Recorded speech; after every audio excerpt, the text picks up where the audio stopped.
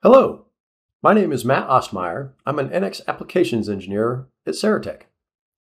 In this video, I'm going to show you how to control the line segment resolution when exporting splines as polylines in the DXF DWG export tool inside of Siemens NX.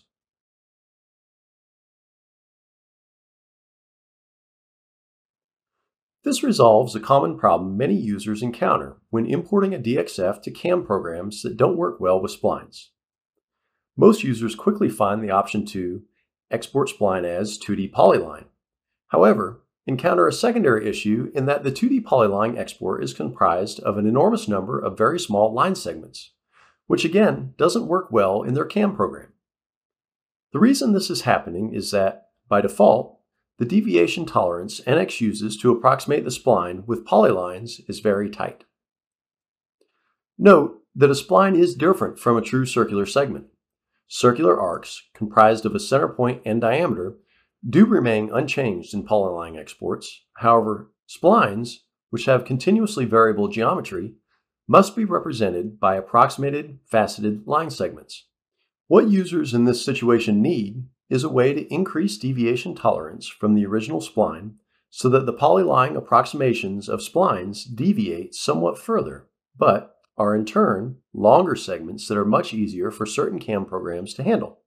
By approximating splines with reasonably sized polylines, the DXF exported by NX can be quickly and easily loaded, programmed, and ready to cut in virtually any CAM utility. This tolerance is actually quite easy to control in NX, but it is not widely known because the control resides in a definition file rather than the core user interface. Now, I'm going to show you how to find and update that definition file so that you can enjoy complete control over your 2D polyline export of spline geometry created in NX. The first thing we are going to do is create a baseline definition file for your preferred export settings. In NX, I go to File, Export, AutoCAD DXF DWG. The first dialog that comes up is Input and Output, and I'm going to select DXF here, although you can choose DXF or DWG, whatever you prefer. Then I go to the Options tab. Under DXF DWG Revision, I can choose any of these options, but for the purposes of this demo, it doesn't matter, so I'm going to leave it at 2004. Then, under Export Spline As, I'm going to change the drop-down from Spline to 2D Polyline, and I'm going to select the radio box for Remove Overlapping Entities. This is helpful in case you inadvertently have any overlapping entities created in your file which would cause problems with your CAM software. Now, if I wanted to change any options related to fonts, line styles, or crosshatch, I could do that now.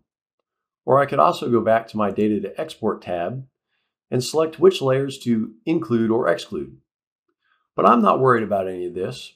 So I'm going to go to the Save Settings tab and select a location to save my new definition file.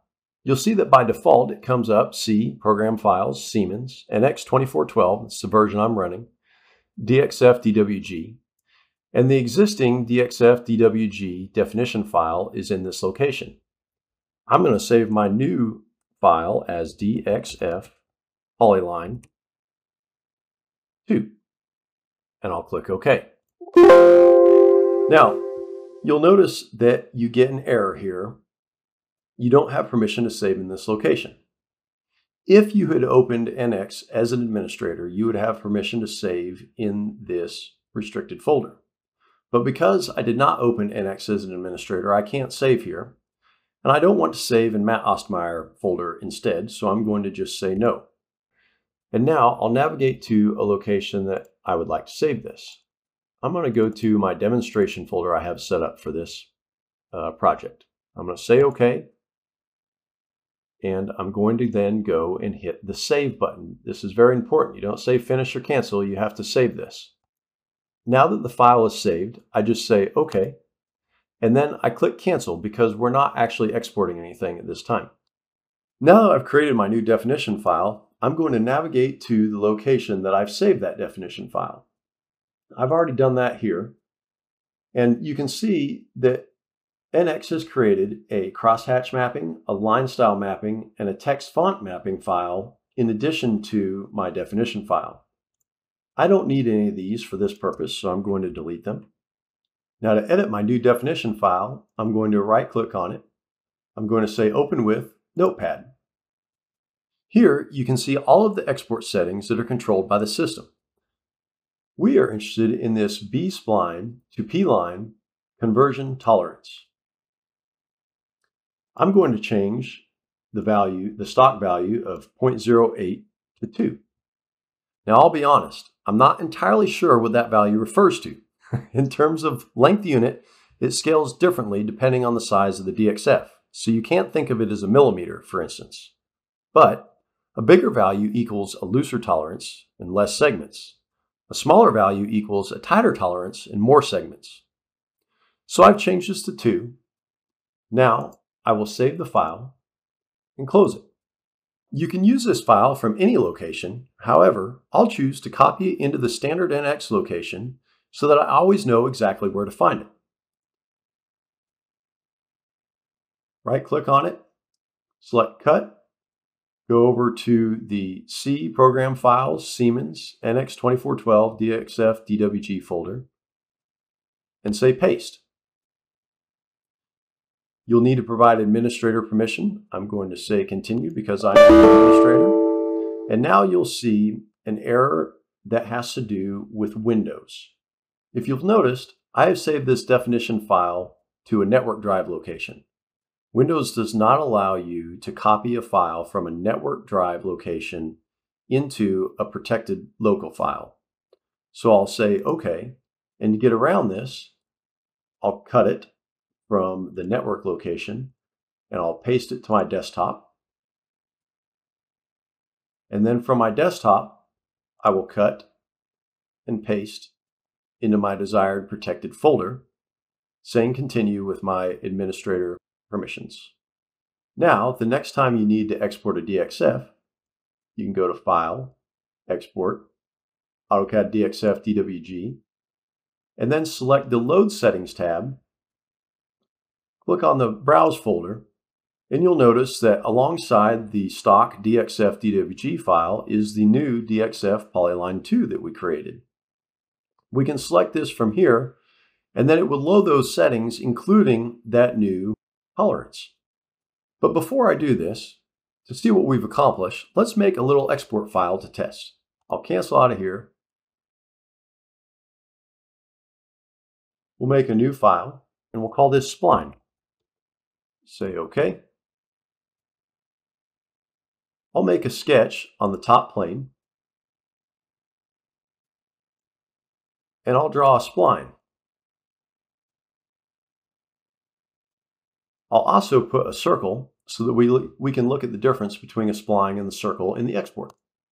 We'll say Finish, and now let's export this in 2 ways.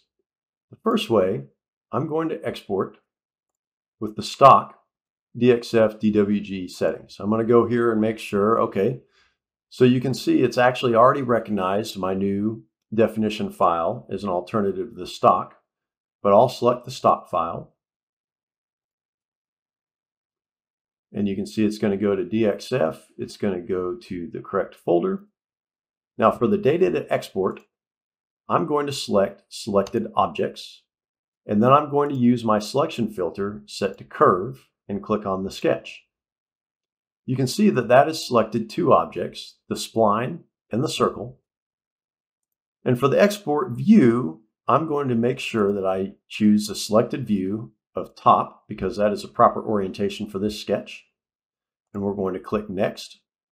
And you can see that it remembers my prior settings as 2004 and 2D polyline. But this is not going to load my new tolerance. I have no other settings to make here, so I'm going to say Finish. And yes, we can go ahead and save this file, or we can say Continue and not, doesn't matter. And now let's export it a second time.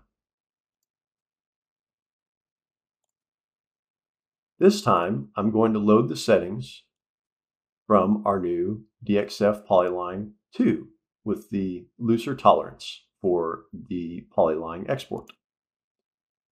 We'll go to Next, and we'll see that it wants to call it the same name. I'm going to say 2.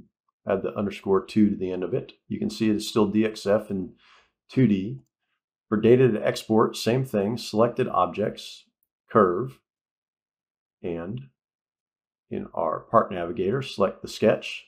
It has both my circle and spline. In the work view, I'm going to change to top. And then I'll double check that the options are still set as 2004, 2D polyline, remove overlapping entities, finish. Let's see what we've created. I'm going to open the first spline that we created. And we'll just open this into a drawing sheet of lines and arcs with groups. Say finish. And let's examine this.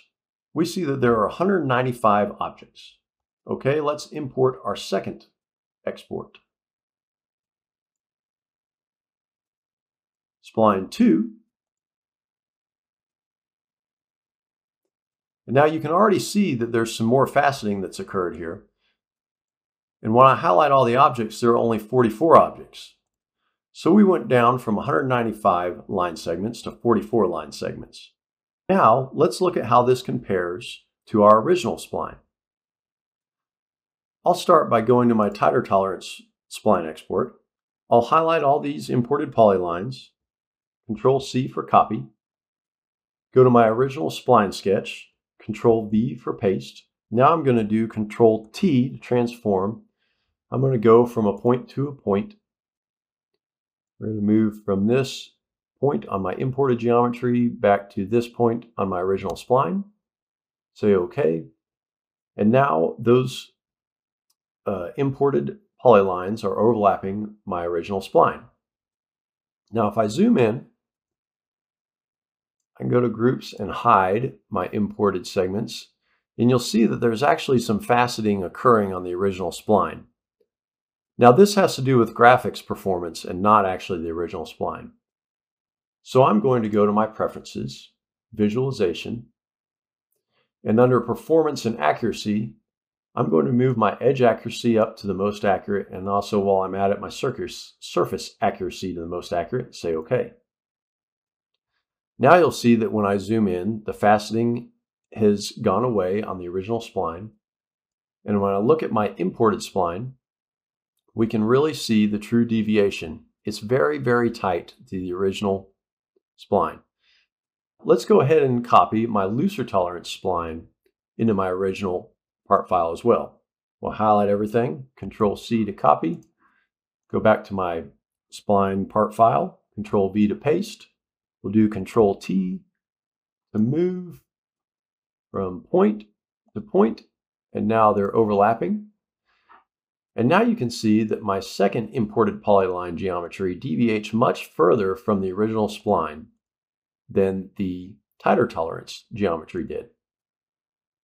But let's see just how far this is deviating.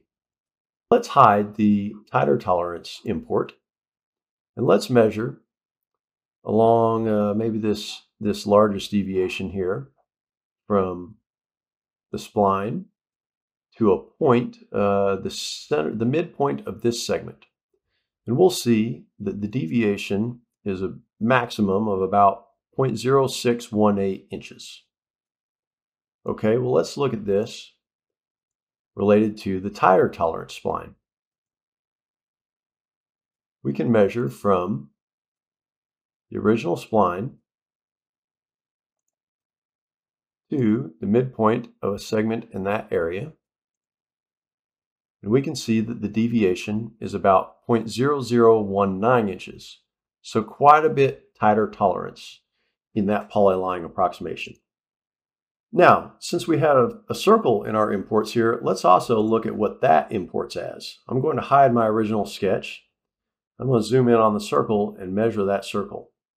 I can measure the midpoint because it is a true circle and it has a midpoint. I can also measure the circle radius or diameter because it remains a true circle. So there you can see the difference between B-spline to polyline conversion tolerance at 0.08 versus 2 for this particular spline. and you can also see how the circle behaves in that same export. And that concludes this demonstration. I hope that your question is resolved, and you can now control the spline segment size in your DXF and DWG exports. Have a wonderful rest of your day.